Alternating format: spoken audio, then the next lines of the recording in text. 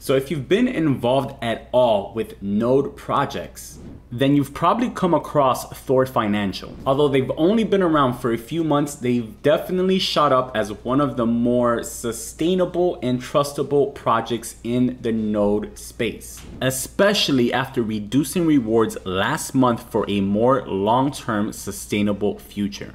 They have also been very consistently active and working on new things for the project, including a metaverse battle royale type of game, which they just announced yesterday. So in today's video, we will dive into what exactly Thor is, how it works, and how to get started if you decide to risk it for the biscuit. Let's jump right in.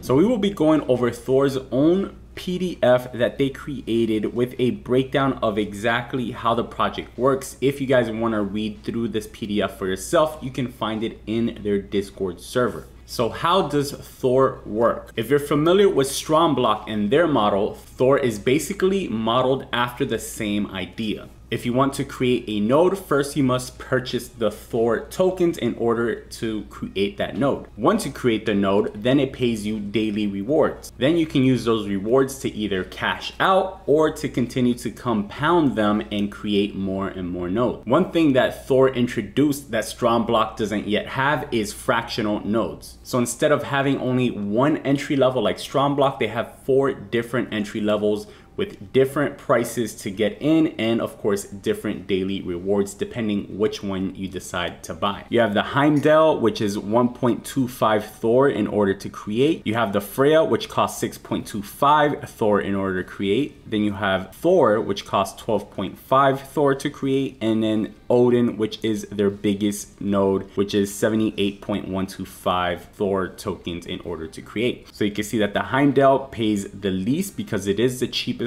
entry. You get a reward of 0.008 per day. The Freya pays 0.05 per day. The Thor pays 0.144 per day, and Odin pays 1.02 per day. Now, another thing that you have to consider is that these nodes, just like Block, have monthly maintenance fees that you must pay in order to keep your nodes running. So the current fee structure is for HODL $5 per month, Freya $10 per month, Thor $20 per month, and Odin $80 per month. Another thing to keep in mind is that once you purchase your node, once you create your node, the Thor that you spent in order to create your node, you can no longer get back. That Thor is gone, and the only way to get it back is through the daily rewards given to you by your node. So once you've created your node, it will look something like this. You will start to gain daily rewards, and you decide whether you want to claim your rewards or you can compound your rewards to create additional nodes. So if you decide to compound your rewards, there is 0 tax on what you use to compound, but what is claimed is taxed before it's sent to the MetaMask.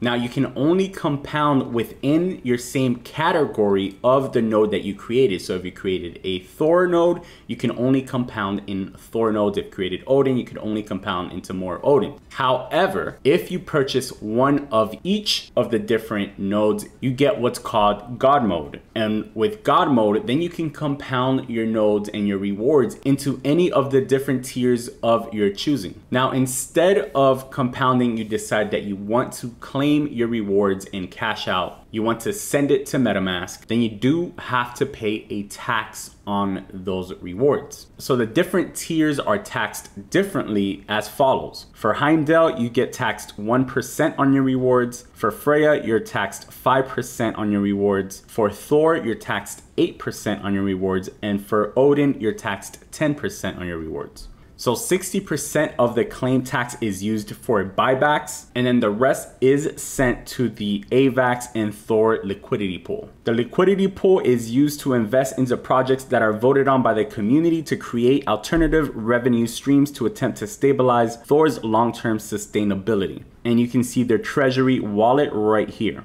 So your next question is probably, what makes Thor sustainable? And this is probably the most popular question that every single node project is receiving, right? And it's probably also the hardest question to answer. Now, before I show you guys what makes Thor sustainable, make sure to smash that subscribe button. If you guys are looking to make money either trading or through crypto passive incomes like Thor, or maybe you just want to stay up to date with the new trends in crypto, I upload a video almost every single day about these topics. So please smash that subscribe button so that you never miss another opportunity to make money in crypto. In addition to that, I answer every single DM that I get on Instagram, and I also answer every single comment that I get on my YouTube channel. So leave a comment below if you have any questions. So Thor says that their destiny is to interact with high yield protocols across a number of chains, specifically Ethereum, Binance Smart Chain, Phantom, and Polygon. This will enable Thor to deliver its holders truly the best yield across a number of DeFi ecosystems. And then they go on to say that their investments can be found in their Discord. So if we pull up their Discord and go to their investments, you can see exactly what they have been investing in here. So of course, the next question is, what makes Thor sustainable? So they go on to say that primarily when a node is made, 80% of those tokens are sent immediately to the rewards pool to replenish it. Keep in mind that this includes people who are compounding nodes and not just people who are new to the protocol. In addition to that, you have to also pay the maintenance fee every month, and you have to pay taxes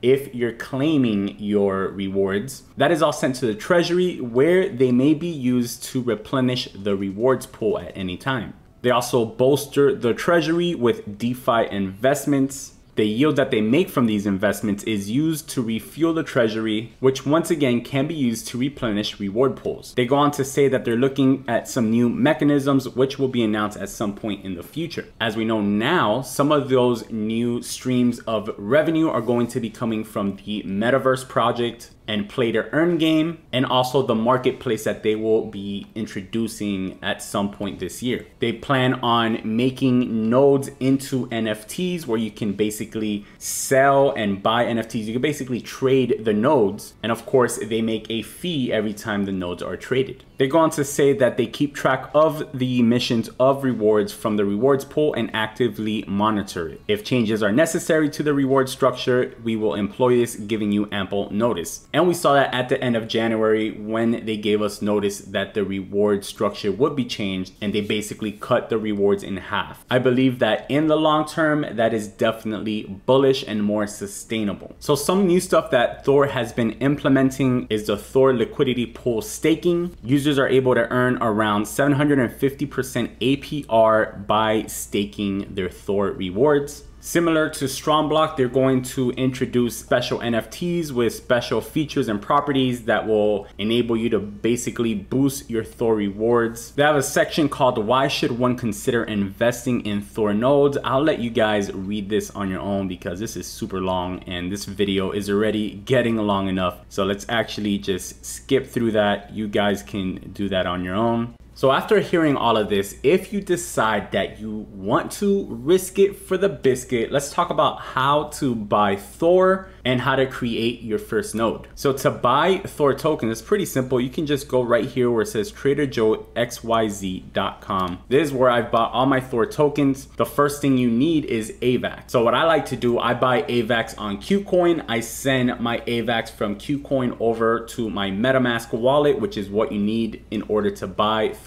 Then I just leave AVAX here. I switch this here to Thor. I insert the amount of Thor that I would like to buy, and then you simply just hit swap. It's that simple. Once you have your Thor, you come over to the Thor.financial and you open up the application. It'll bring you to this page right here. You just have to connect your wallet and you should see the amount of Thor that you have right up here. So you scroll down and you choose which node you would like to create. You simply name your node here, and after naming your node, then you simply hit right here where it says create node. If it's your first time creating a node, first you must approve the contract. You just have to pay a little bit in gas fees, and then you can create your first node. That's basically it, guys. I will do a breakdown on Thor versus Strongblock in the future, and maybe do a breakdown of like Thor node versus Odin node, you know, compounding, which one you could compound faster to make more money faster in the long term. So depending when you're watching this video, that one might be ready. If not, it will be coming soon. All that being said, if you guys want to know about these new projects as soon as I get into them when they're still cheap, you must get into my mentorship program. In my mentorship program, I post the new projects that I get into as soon as I get into them. No rug pulls, no Hail Marys. I do all the legwork, I do all the research, and if I feel that they're safe enough for me to put my money in it, I post it in the Discord and give you guys the rundown on exactly what I've found.